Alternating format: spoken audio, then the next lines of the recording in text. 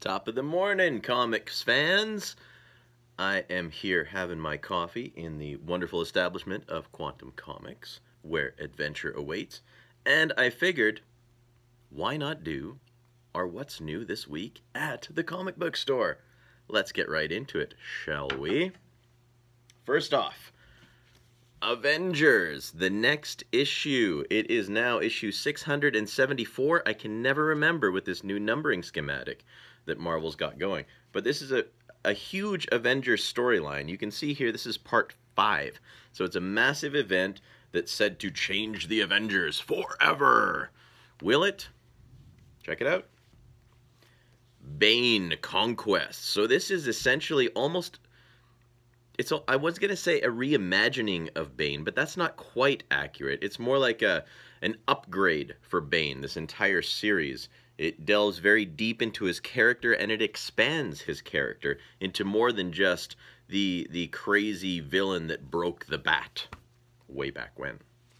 Speaking of the Bat, we've got Batman number 36.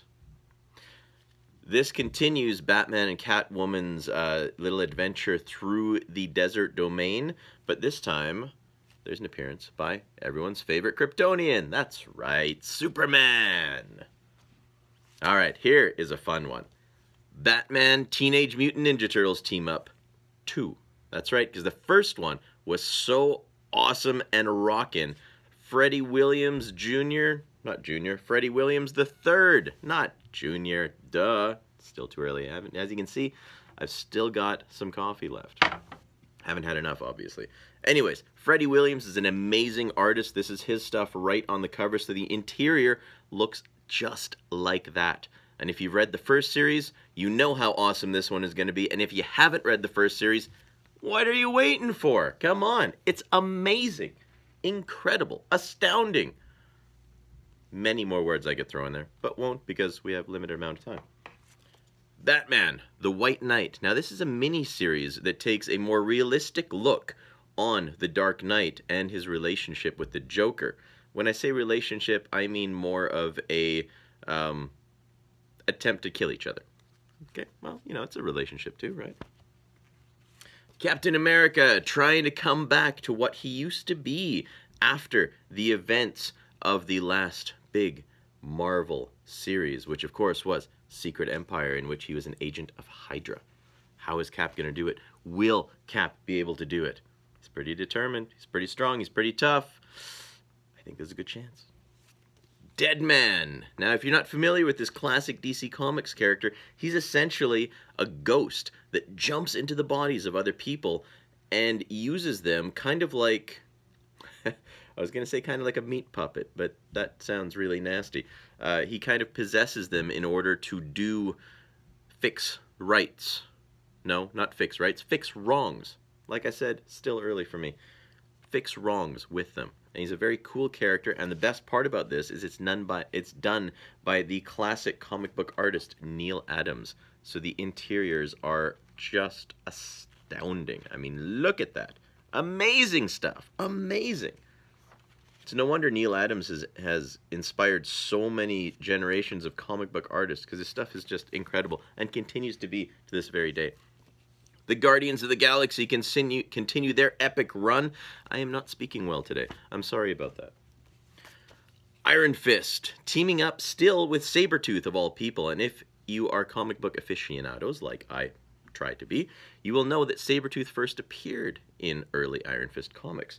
And they don't like each other a whole lot, but they need to work together in order to stop the crazy stuff that's happening. Very cool martial arts mayhem. Highly recommend it. Red Sonja. I am a huge fan of Red Sonja.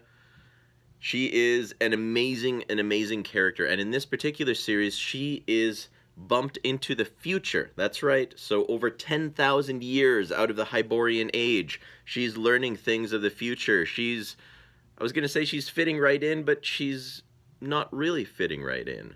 But she is doing pretty awesome, all in her attempt to stop the machinations of Kulan Gath, nasty Hyborian age sorcerer who just happens to be alive in this time. Because he's a sorcerer. He got all sorts of crazy Stygian magics roaming around, and he's controlling them and doing nefarious deeds.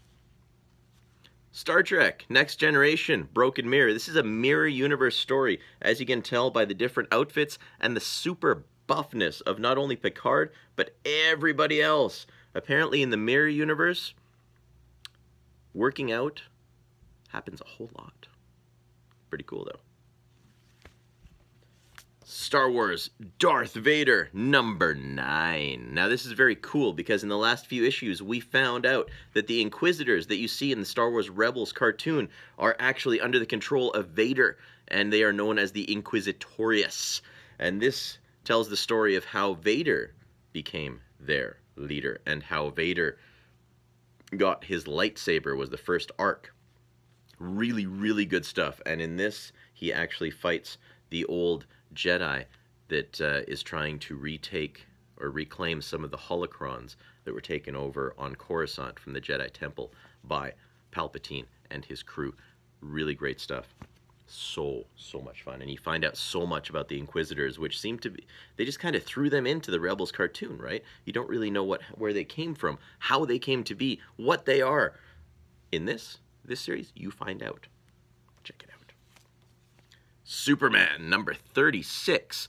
Now, this looks rather ominous because Superman's sitting in a metal, stone, nasty-looking throne with skulls in front of Apocalypse. Who else have you seen sit similar to this? Why? Darkseid, of course, is what you're saying. You're screaming at the camera right now. I know it because I can hear it. Yeah. So, by appearances, this looks as if Superman is now ruling Apocalypse, but Lex Luthor was ruling Apocalypse because Darkseid had died, is another thing that you're no doubt screaming at me right now. Well, I'm not going to give it away. You got to come and check it out, but I will say it does not disappoint. And Venom Inc. Alpha. That's right, because Venom is just so awesome that he cannot be contained as just one. He has to have his own incorporated unit. So this is just what it sounds like. Many, many Venoms and more. There's even the Anti-Venom. And the Anti-Venom is not Aunt May. Get it? Venom, Aunt May. Yeah, something totally different. Anyways, another thing I wanted to show you. Check out this bad boy. This is huge. This is, if you don't know, known as an omnibus. And this details the really cool and different Justice League Detroit era. Big, wonderful looking volume. Fits perfect on your shelf. Very good stuff. And if you're a Watchmen fan, the Watchmen Annotated Edition. Amazing stuff, and if you don't know what annotated means, it just means with the addition of really exemplary notes. So you find exactly what Dave Gibbons and apparently somebody named Leslie S. Klinger have to say about this. And no doubt there are also notes from the original writer as well. A landmark edition, really awesome looking stuff. And finally, as I'm back on camera, we've got these two funky horror guys. Of course, you'll recognize them as Freddy and Jason from Nightmare on Elm Street and Friday the 13th series. These are super awesome, elaborate head knockers in a more statuesque style. Very affordable, very awesome. If you are a horror fan, you cannot do without these. But that's it for this week.